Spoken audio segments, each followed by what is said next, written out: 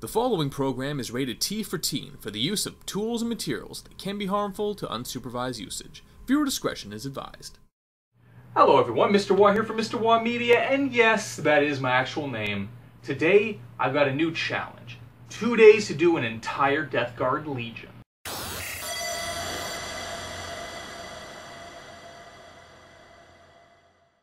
Once again, my home province of British Columbia is back under quarantine, which means that Mia is back in the closet.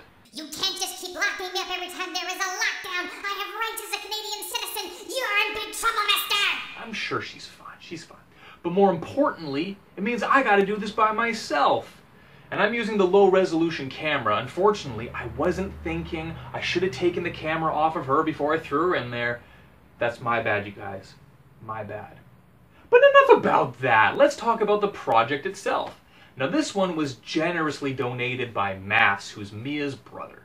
Now, you might have recognized him. He was in the Fallout video helping behind the scenes, and he's going to be in an upcoming episode in January, February, shooting permitting, so keep your eyes out for that one as well. And he donated his entire Death Guard Legion for us to paint. Now, me being a masochist, I decided to give myself only 2 days to complete the entire thing. Let's get started. Alright, to begin with, we're going to use some black acrylic paint and use that as our primer across all of the pieces. Now, throughout the video, you're going to notice I'm jumping from one model to another. As I said earlier, this is the low-resolution camera. Not all the footage was as good as I would like it to be, but this paint scheme is used across the entire army. We're talking over 100 plus pieces, but the steps are identical, so you can follow along regardless. Once you've given ample time for your black to dry, we're going to go in with some burnt umber, some generic brown, and just dry brush that across all of the surfaces. Don't be afraid to show some of the black underneath it. That's just going to give us some natural shadowing, but you do want to cover the majority. I'd say probably 90% of the surfaces. Next up, we're going to take 2 parts brown and 1 part white to make this lighter color and dry brush it across most of the surfaces. You probably don't want to get it on the metallic areas or the ooze, but if you do, no worries, we'll get that in the detail step. And you'll keep going until you get something that looks a little bit like this. And with those 3 steps out of the way, we're now finished the main part of our body. Like I said, this is a speed painting challenge and we have a lot of models to get through. Now, this might seem simple on the surface, but it really does have a nice striking look. And now we're going to go in there with some washes, in my case Agrax Earthshade, to get in all the nooks and crannies. If you don't have this on hand, you can use some black and brown washes, but for me, I just like the consistency. And that's making this guy look really disgusting. It's now time to move on to the detail work. First up, we're going to start working with some blacks. Anytime there's a spell effect or a flame effect, I'm going to start with a gloss black. Anywhere there might be some cloths, such as loincloths or capes or gun holsters, will be a matte black. And any metallic surfaces get a light dry brushing of gunmetal. With that out of the way, we're going to work on something a little bit more bold and striking. I'm going to use this bright neon green color to really show the difference between the grimy shells and the armor plating, and then the brightness of the lenses and the ooze and certain weapon effects, such as the plasma coils on some of the infantry guys. Some of the weapons will get a little bit of a green tinge to them. It's just a really nice contrast between, as I mentioned, the griminess and this out of nowhere bright neon color. I really like this look. And it's more noticeable on the big guys, but because I want a consistent look across the entire army, everyone is going to get this, even if it's just a small, minimal effort. For this infantryman, for example, his eye lenses have been colored in, and the large tube that runs from his mask to his backpack will also be done in this neon green. Nothing too crazy, but it adds that uniform look for everyone. And that even includes the lower level infantry, such as the Poxwalker zombies.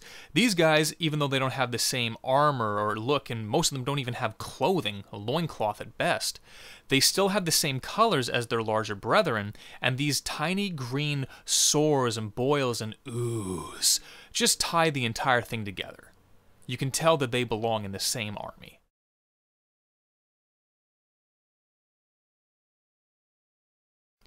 With the vast majority of the army now out of the way, I can work on some of the more special units, such as champions, the sorcerer, and of course the Lord Contagion here, the warlord of my warband.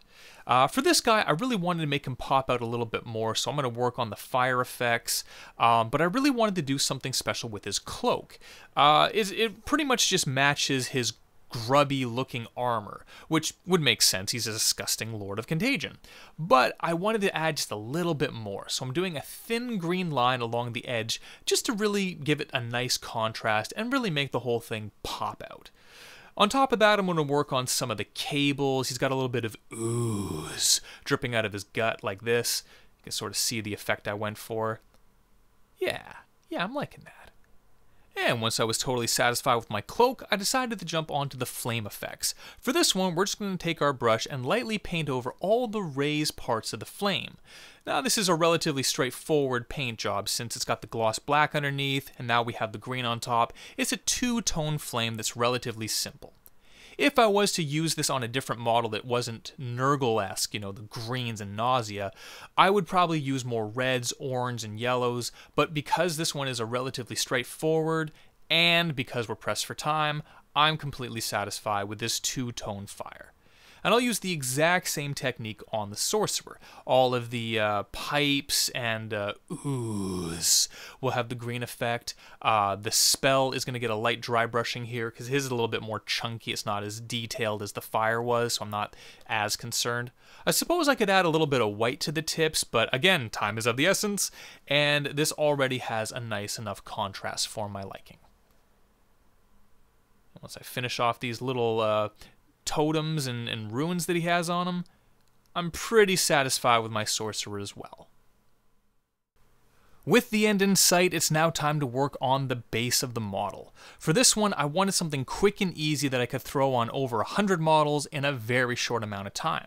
So we're going with Agrelin Earth from Citadel, which is a nice texture paint. You slap it on there in a big glob of mud and eventually it'll harden to make a cracked earth effect. I really like this one, and I used it on the Necrons, if you saw the other speed painting challenge, and had a great amount of success with it.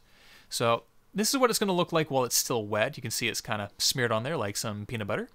And this is what it looks like when it's hardened. So the more you clump it in there, the thicker you make those big blobs, the more crack effects you're going to have. And the final step, we're going to take some gloss black and we're going to clean up the outer edge of the base. This is relatively straightforward. It just gives it a nice finished look. And yeah, I just have to do this for 100 guys. So yeah, no big deal.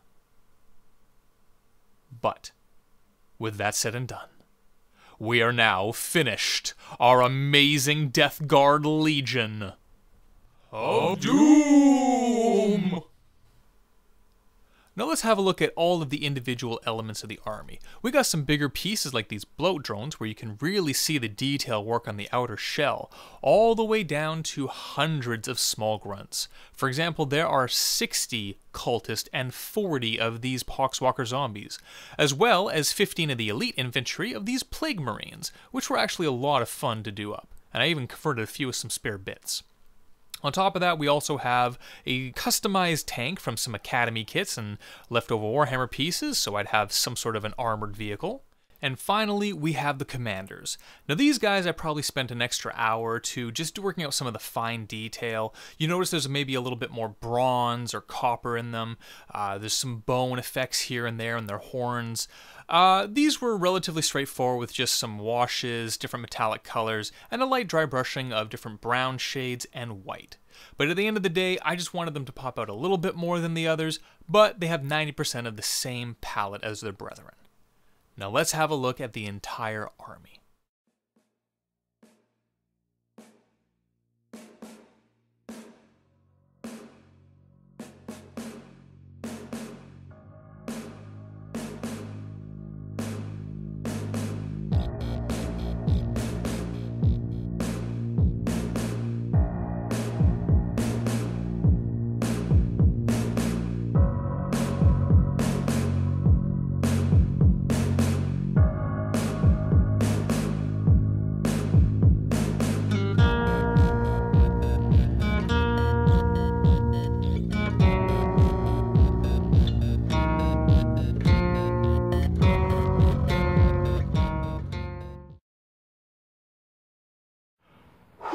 Well, that has been today's episode. I really hope you guys enjoyed it, maybe found some useful information in there. If you did, make sure you hit the like, share, subscribe down below, and please pass this around to all your friends. We're really trying to build this channel from the ground up. And if there's anything that you want me to build, why don't you leave it in the comments down below? Maybe I'll be able to do an upcoming episode if Mia doesn't kill me first. On that note, I've been Mr. Waugh from Mr. Waugh Media. I hope you were thoroughly entertained, and we'll catch you on the next one. Now, just do what they tell you. All full of mind, free mind subdued. Now, just jump where they tell you. Don't question this, or they'll come up and jail you. Now, just say what they want to. Every night you sleep, the memories will haunt you. Now, just die like a pawn, so you won't have to live with the hate that you spawn. This is war, dirty as hell. More dirty are the people in the power that tell you, do as you're told. Don't question these orders. Gone to his head, the power with no borders. This is war, dirty as hell. More dirty are the people in the power that tell you, do as you're told. Don't question these orders. Gone to his head, the power with no borders.